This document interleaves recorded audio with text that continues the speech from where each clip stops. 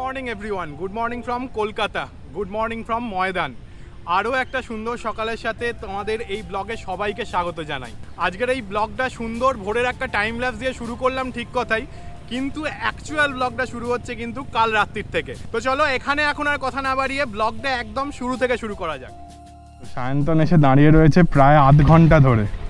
30 minute, আধ ঘন্টা মানে 30 মিনিটই হয়, বেশি 30 মিনিট। তো এখন গ্যারেজে গাড়িটাকে পার্ক করবে, ওর গাড়িটা দিয়ে আমার গাড়ি নিয়ে বেরোবো। আর আমার বাইকটা রয়েছে এখানে, কিন্তু আজকে বাইক নিয়ে বেরোবো না, আজকে যাব আমার স্কুটিটা নিয়ে। তো মা এসছে এখানে বিস্কুট নিয়ে ওদেরকে খাওয়াতে, আর রিমা এসেছিল আমাদের সি অফ করতে। চল টাটা টাটা। তো ফার্স্ট আমাকে এখন ভরাতে হবে পেট্রোল, কারণ গাড়ি এখন ফুয়েল রিজার্ভে। 352। তো এখন বাজছে 12টা 33, মানে রাত 12টা 33, আর আমরা এখন উঠে পড়েছি দিল্লি রোড, আর ফুয়েল রেঞ্জও এখন ফুল হয়ে গেছে। তো আজকে সায়ন্তন আমার সাথে বেরিয়েছে, আর সায়ন্তনকে তোমরা যারা পরীক্ষির ব্লগ দেখেছো তারা চিনবে। সায়ন্তন আমাদের সাথে পরীক্ষি গেছিলো, আর আজকেও রিমা যাচ্ছে না, কারণ ওর পায়ে একটুখানি একটা ভাইরাল ইনফেকশন হয়েছিল, যার জন্য ব্যথা রয়েছে এখনো। দিল্লি রোডের এই রাস্তায় লেগে গেছে লাইট। এই জায়গাটা আগে কিন্তু একদম অন্ধকারই ছিল, পুরো রাস্তায় দিল্লি রোডে অন্ধকার, কিন্তু এই জায়গাটা লাইট লাগিয়ে দিচ্ছে দু সাইডেই, খুব ভালো লাগছে। তো আমাদের কলকাতার নাইট লাইফ বা নাইট ভাইবসটাও কিন্তু বেশ দারুণ, আর বিশেষ করে সেটা যদি হয় স্যাটারডে বা সানডের রাত্রে। তো আজকে শনিবার আর কালকে অফিসের ছুটি, তো আজকে সেই জন্য হোল নাইট প্ল্যান নিয়ে বেরিয়ে পড়েছি কলকাতা ঘোরার জন্য। তো আজকের প্ল্যানটা এরকমই যে কলকাতাটা একটু ঘুরবো সারা রাত ধরে, একটু জাস্ট কলকাতার নাইট ভাইবসটার ফিল নেব, আর সেগুলোই তোমাদের সাথে শেয়ার করব আজকের ব্লগে। আর আমরা চলে এসেছি ডানকুনি, আর ডানকুনি মানে অ্যাজ ইউজুয়াল প্রত্যেকবার এই রাস্তায় যাওয়ার সময় আমার ব্লগে দেখতেই পাবে ডানকুনির জ্যাম, এটা মাস্ট। তবে আজকে তুলনামূলক অনেকটা কম আছে, যতটুকু আছে এই সিগন্যালটার জন্যই আপাতত। যত রাত বাড়বে জ্যামও বোধহয় বাড়বে, তবে এই জ্যামজটের ঝামেলাটা কমে যাবে হয়তো এই রাস্তাটা হয়ে গেলে। এদিকে পুরো রাস্তায় কাজ চলছে, সামনে ব্রিজও হবে, তো বড় প্রজেক্ট, বিশাল বড় প্রজেক্ট, টাইম সাপেক্ষ ব্যাপার অবশ্যই, তবে হয়ে গেলে কিন্তু অনেকটা জ্যাম ঝঞ্ঝাট অনেক কমে যাবে। ও দাদা, এরম ভাবে ব্যাকে, বাহ, কোনো দিকে দেখার কিছু দরকারই নেই, শুধু বেঁকে গেলেই হলো। তো আমরা যাব শর্ট লেক সেক্টর 5-এর দিকে, সেই জন্য আমরা বাঁ দিকের লেনটা নিয়ে নিলাম, কারণ আমরা যাব এয়ারপোর্টের রাস্তাটা হয়ে। সেক্টর 5-এর RDB সিনেমা হলের কাছে নিউ টাইম স্কোয়ার জায়গাটা এখন বেশ ফেমাস হয়েছে, তো ওই জায়গাটাই যাব ফার্স্ট আমরা। আমি জানি না রাত্রিবেলা এই সময় কিরাম ফিল থাকবে ওই জায়গাটা, তবে সন্ধ্যের দিকের ওখানের ভাইবসটা কিন্তু দারুণ থাকে। আর ডান দিকের লেনটা চলে যাচ্ছে আমাদের বিবেকানন্দ সেতুর দিকে, কিন্তু আমাদের এই টু হুইলার অ্যালাউড নয়, সেই জন্য আমরা নিয়ে নিলাম বাঁ দিকের লেনটা। তবে প্রথম আমার না এই জিনিসটা খুব ভুল হতো, দুবার এই লেনে উঠে পড়েছিলাম। তো এই হলো রাতের বালি ব্রিজের ভিউ, ফাঁকা বালি ব্রিজ, দারুণ লাগছে, আর সামনে দক্ষিণেশ্বর মন্দির, আর তার সাথে গঙ্গা। অন্য সময় যখন আসি তখন এতটা ফাঁকা পাই না, তাই 1 মিনিটের মতন দাঁড়িয়েছিলাম, তোমাদের ভিউটা দেখালাম, আর আমরাও ভিউটা এনজয় করলাম।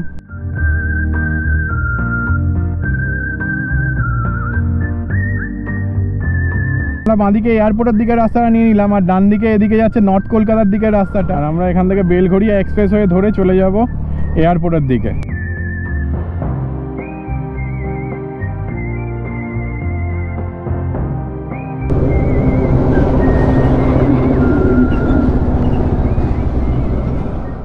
বেলঘড়িয়া এক্সপ্রেস হয়ে এসেছি, আর চা খাবো না সেটা তো হয় না, তো এখানে দাঁড়িয়ে পড়ি চায়ের দোকানে। কি অর্ডার করলি আজকে? Celebration start biscuit. আর কি অর্ডার করেছিস? ছোটবেলার বিস্কুট আর চা হবে, তার সাথে ম্যাগি হচ্ছে।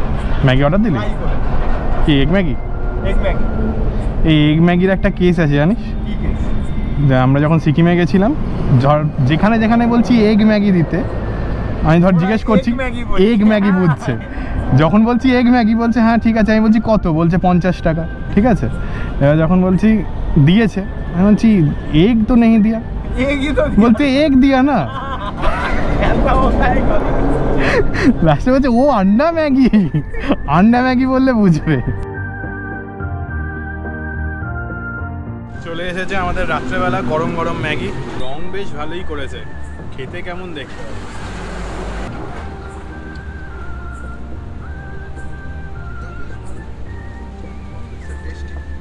ভালো করেছে, বেশ ভালো করেছে। এই এক প্লেট ম্যাগির দাম হচ্ছে 60 টাকা। এখানে দাঁড়িয়েছি আর বলতে বলতে বৃষ্টি শুরু হয়ে গেছে। এখন সব মালপত্র ভেতরে ঢোকাচ্ছে,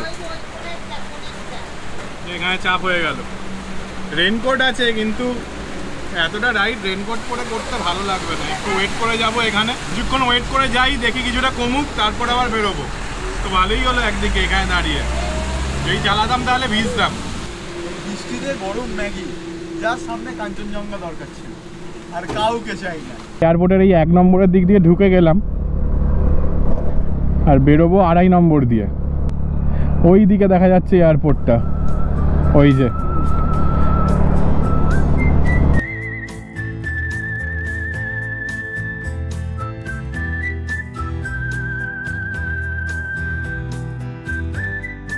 রাজারহাটের আগে এখানে দাঁড়িয়ে আছি সিগন্যালে, আর বাঁদিকে শান্তন শহর, বাঁদিকে এখানে একটা খুব সুন্দর আর্ট ওয়ার্ক করা রয়েছে। এই জায়গাটা এলে না মনে হয় একটা অন্য জায়গা চলে এসেছি, মানে এটা যে আমাদের কলকাতা, ওয়েস্ট বেঙ্গল মনে হয় না যেন। এই রাজারহাট নিউ টাউন জায়গাটা এত সুন্দর সাজানো, দারুণ লাগে। আর স্পেশালি রাত্রিবেলা, আহা, কোনো কথাই নেই।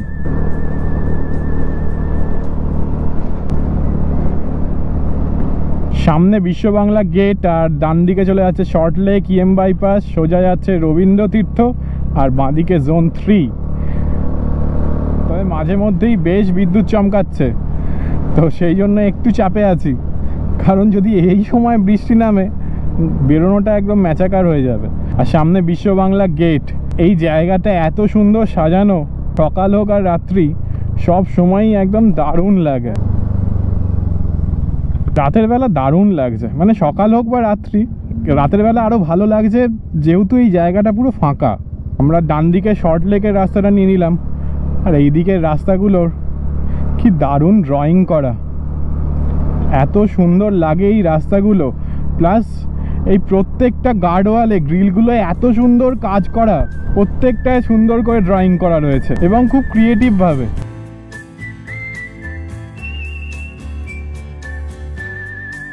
এই পথ যদি না শেষ হয়, পুরো সুন্দর করে লেখা রয়েছে, জানি এগুলো বোঝা যাবে না গোপ্রোর ক্যামেরায়। আগেকার দিনে সিনেমা বলেই এই পথ যদি না শেষ হয় গানটা হয়েছিল, এখন হলে হতো না, পেট্রোলের 106 টাকা করে দাম। আমরা নিউ টাউন ঢুকে পড়েছি, আর এদিকে বৃষ্টিও কিন্তু অল্প অল্প শুরু হয়ে গেছে। এখন ছিটেফোঁটা পড়ছে, অসুবিধা নেই, কিন্তু জোরে এলে ভাবতে হবে। এখন বাজছে 2:32, আর আমরা ঢুকে পড়লাম সেক্টর 5, আর বৃষ্টিটাও কিন্তু এখন আরেকটু জোরে হয়ে গেছে। তো চলে এসেছি মিনি টাইম স্কোয়ার, আর অ্যাজ ইউজুয়াল যেটা আমি ডাউট করছিলাম যে এটা খোলা থাকবে কি বন্ধ, তো বন্ধ। অ্যাকচুয়ালি আমি ভেবেছিলাম যে এটা যেহেতু ওপেন স্পেস সেটা হয়তো খোলা থাকবে, কিন্তু লাইট ফাইটগুলো অন্তত জ্বলবে, কিন্তু এখন পুরোটাই বন্ধ। যাই হোক, কোনো পার্টিকুলারলি প্রি প্ল্যান ছিল না, যে স্পেসিফিক প্ল্যান ছিল না যে এখানেই পার্টিকুলারলি আসবো, এরকম কোনো নয়, যে আমাদের শুধু রাত্রিবেলা কলকাতাটা ঘুরে দেখার ছিল। তো এইটাই হচ্ছে মিনি টাইম স্কোয়ার, আর এখানটা লাইট জ্বললে কিন্তু বেশ দারুণ লাগে।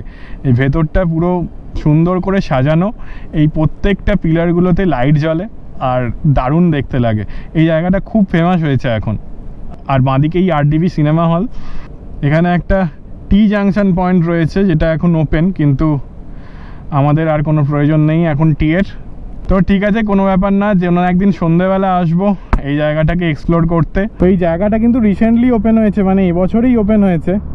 আর আমার কাছে খুব একটা নলেজ ছিল না যে সারা রাত ওপেন থাকে কি থাকে না। আমরা ভেবেইছিলাম বেরোলে রাত্রিবেলা নিউ টাউনের দিকে আসবো, তাই ভাবলাম যে এই জায়গাটা মাথায় এলো, এই জায়গাটা একবার ঘুরে যাই।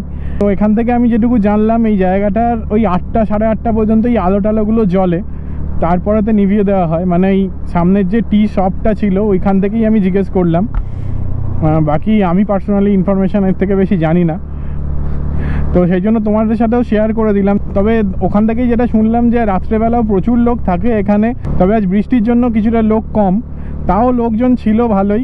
আর টুকটাক কিছু দোকানও খোলা রয়েছে, কারণ টি শপ খোলা রয়েছে, বাস্কিন রবিন্স খোলা রয়েছে, আরও 2-1টা দোকান দেখলাম খোলা রয়েছে। তবে সন্ধেবেলা এলে এই জায়গাটা সবচেয়ে ভালো এনজয় করতে পারবে।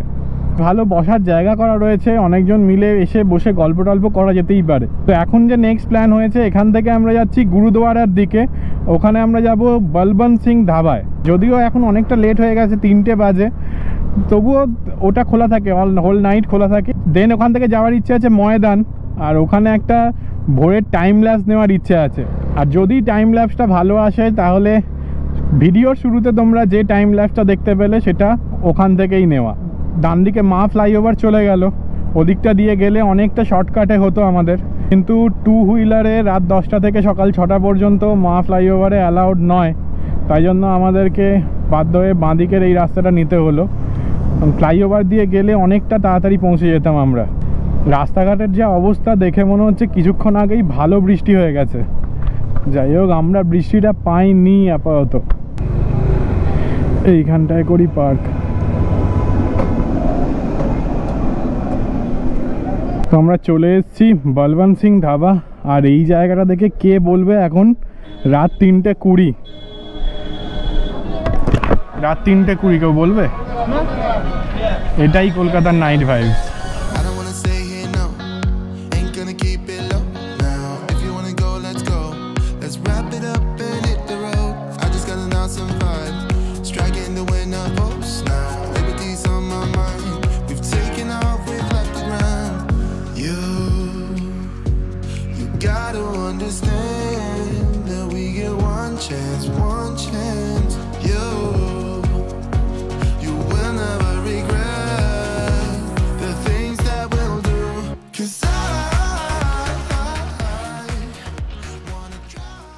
এক কাপ চায়ের দাম 50 টাকা, তবে চায়ের কোয়ালিটিও যেমন কোয়ান্টিটিও তেমন।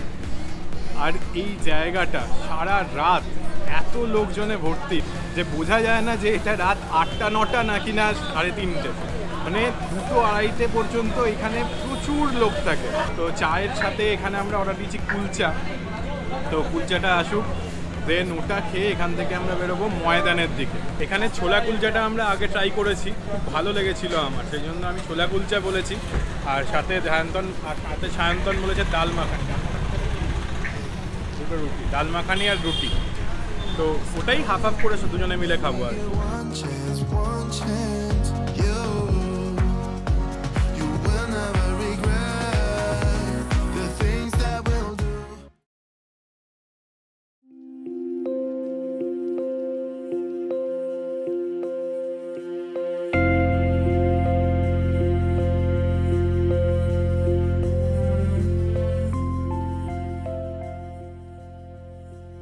আমরা চলে এসেছি ময়দান। আর ভিডিও একদম শুরুতে যে টাইম ল্যাপসটা তোমরা দেখলে সেটা ঠিক ওইখান থেকে নিয়ে তোলা হয়েছে। ঠিক ওই দিকটা রয়েছে 42, ওদিকটা রয়েছে 42, আর ঠিক তার উল্টো দিকে ওই দিক জায়গাটা থেকে আমরা টাইম ল্যাপসটা ক্যাপচার করেছি। আর রাত্রিরে বৃষ্টি হয়, পুরো মাঠটা কাদায় কাদা হয়ে গেছে।